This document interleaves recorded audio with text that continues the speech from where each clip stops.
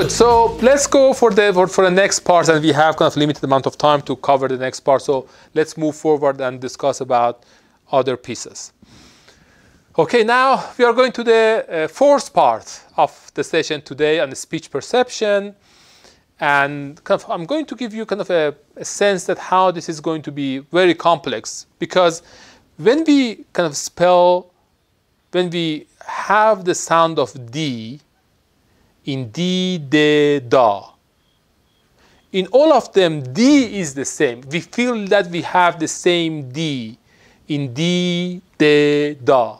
But in reality, the sound that we have in, for especially, not for the entire D, it's just for D, for the constant of de here. The de part is different from D to de to da.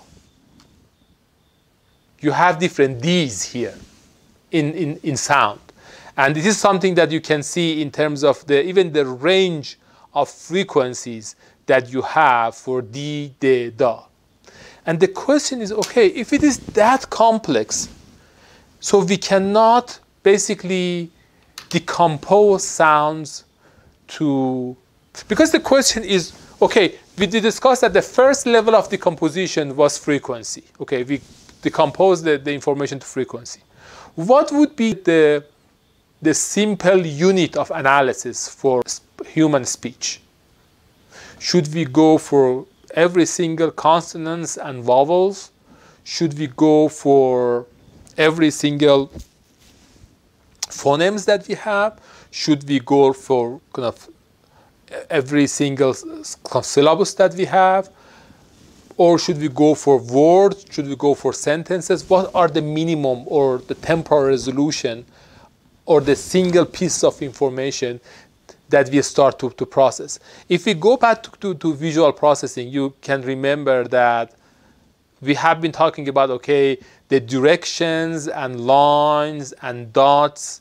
And as we ask in this kind of the exam today, we discuss about, okay, when we are talking about something like the thalamus, in the thalamus we have the processing in terms of the dots, and then when we go to other levels we have lines and then colors.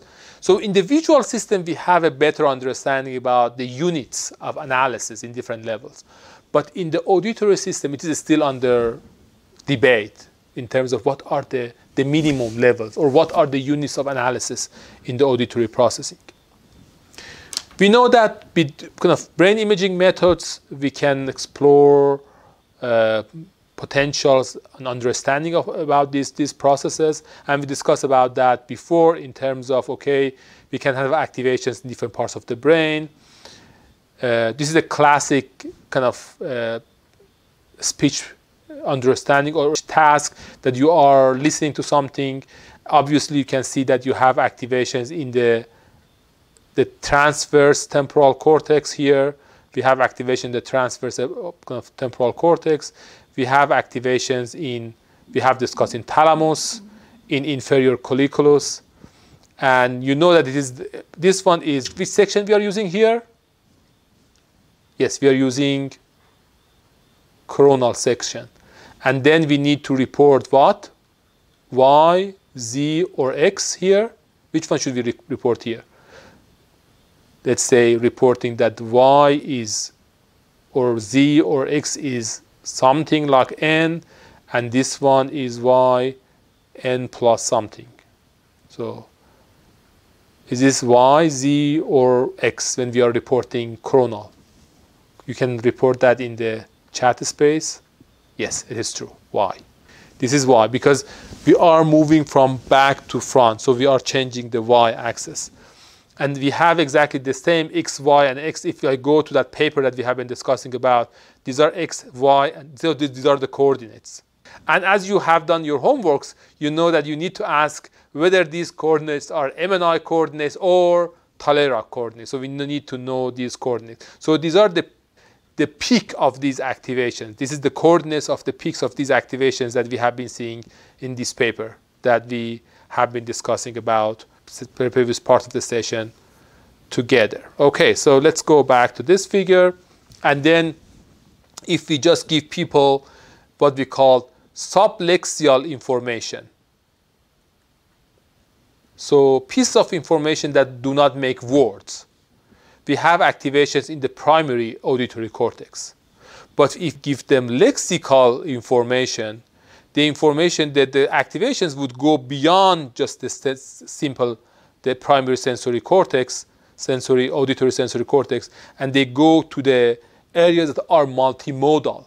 And I told you this is the Brodmann area 22, or the area that we call Wernicke cortex. So they go a little bit down and to the back to be able to process the words that we have inside the human speech. If we just give people different sort of kind of auditory tasks and the speech production tasks. And I've done that before in terms of, because we have been doing surgical planning for patients, and we develop different sort of kind of auditory tasks. And there are different tasks in terms of, we can just give people different words to kind of read. You can just ask them to listen to words. You can ask them to read and reproduce. You can just give them some alphabets to produce words. You can give them the alphabets in the wrong order, or the reverse order, and then asking them to. So there are different versions of the task. And when you have these different versions, there are different activations in different parts of the brain.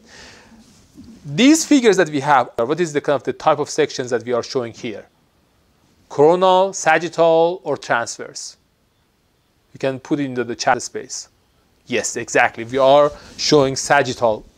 And sagittal cuts are the worst type of cuts to understand, because we usually do not use the sagittal cuts. The reason that they have tried to use sagittal cut here is that they have tried to show these basically 3 activations in the single cut. And this one is left, and this one is right. And this one is motor. So this one is, as you can see here, they are related to motor activations.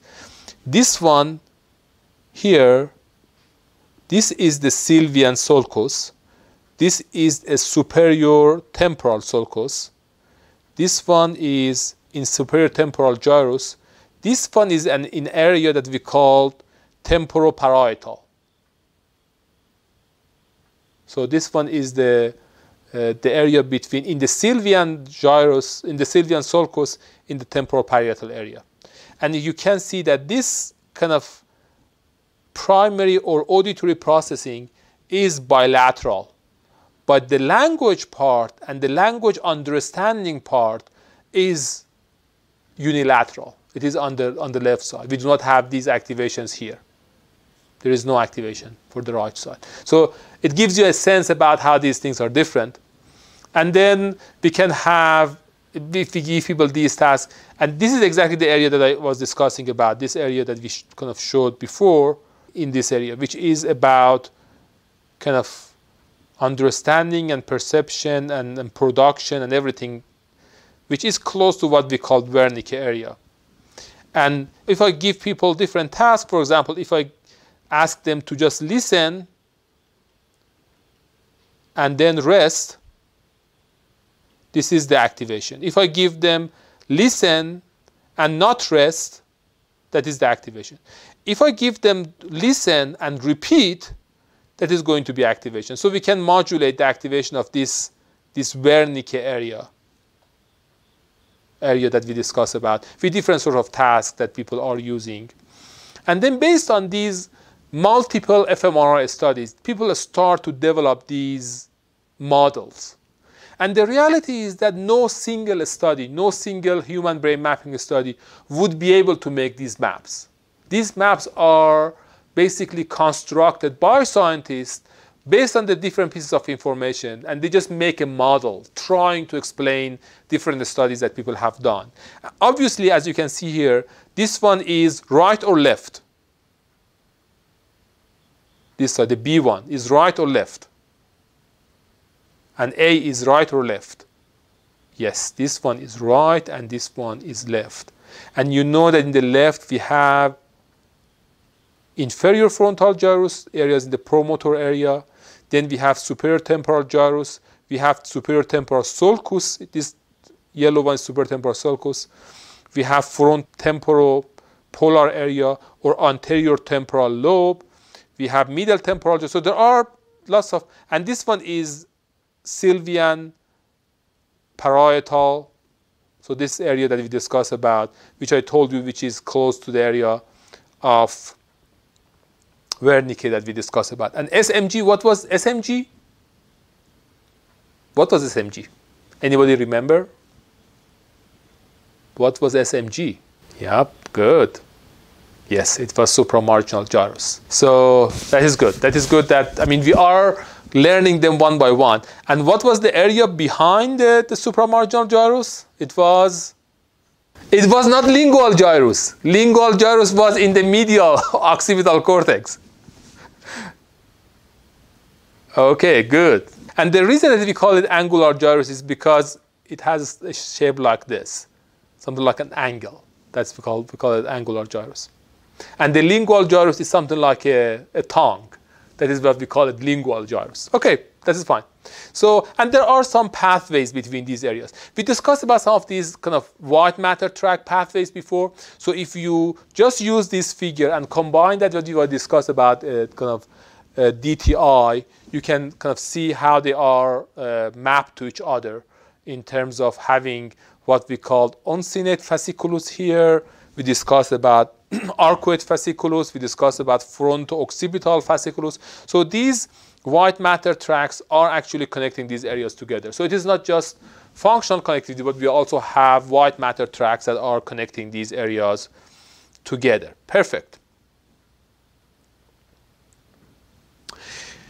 The other thing I'm going to kind of show you, just going back to the kind of the experiments that I have been showing you before. This is the last part of this section. If you remember, we have discussed about exposing people to drug-related cues, neutral cues, and having the contrast here, drug versus neutral. And obviously, when we put people inside the scanner and show them kind of visual pictures, do you expect to have any activation in the temporal cortex? Do you expect to have any activation in Heschel gyrus? And can I find the Heschel gyrus here? Do you agree that this one is Heschel gyrus? Right? This is Heschel gyrus. Do you have any activation in Heschel gyrus here? Do we? So we do not have any. As you see, we do not have any activation here because, I mean, there is no auditory processing here happening, okay? And if I just even show you the brainotome atlas, in brainotome atlas, if we go for temporal gyrus, superior temporal gyrus, these are the primary auditory cortex is happening here. I mean, we do not have any signal here. I mean, nothing is here. So this is not an area that you have activation in our task, in visual drug cue reactivity task. There is no activation here. We have lots of activation in kind of inferior temporal gyrus, fusiform gyrus, parahippocampal gyrus. Why? Because we have objects. And we have more important objects in the drug-related pictures compared to neutral pictures. That's the reason that we have activation, but nothing here in superior temporal gyrus. But it might be also interesting for you that because we show these kind of blocks of pictures 4 times, what was interesting for me is we can see that there are areas like ventromedial prefrontal cortex here that they have a habituation of response. So we have a reduction in response. This is the drug response. This is the neutral response. So the figure that I was showing you before was the average response of all those 4 blocks subtracted from each other. This is the one single average response contrast between those images. But this one is we are kind of making the separate response from neutral drugs and distribute them over the time in 4 times of exposure because we expose them 4 times. But it's interesting that areas like ventromedial prefrontal cortex, we have reduction in response in areas that are processing reward. This is a reward processing area. We have a reduction in response because when you see the picture in the first step, they are rewarding. The second is not that much rewarding. The third, I mean, it's never the same second time around. So it is not as rewarding in the next times. And I mean, there is a significant activation here in the VMPFC. But when we talk about, we had an interesting cluster in superior temporal gyrus, which is around the Heschel. Do you see that, the Heschel gyrus here? And do you see the planum temporal behind? This is the planum temporal. So we have planum temporal, Heschel gyrus in different Z. So the Z are different. So I mean, these are the details that you need to start to learn. There is no activation. The signal is around 0. So there is no significant difference. But there is an interaction effect. And the question is, why do we have an interaction effect here? For those who are in the field of substance use disorder, why do we have an interaction in superior temporal gyrus in a totally visual task? In a totally visual task. That is something that we can discuss about later. Okay, this is the end of this section. So we discussed about the pathways and how these are working together and the complexities that we have in this level.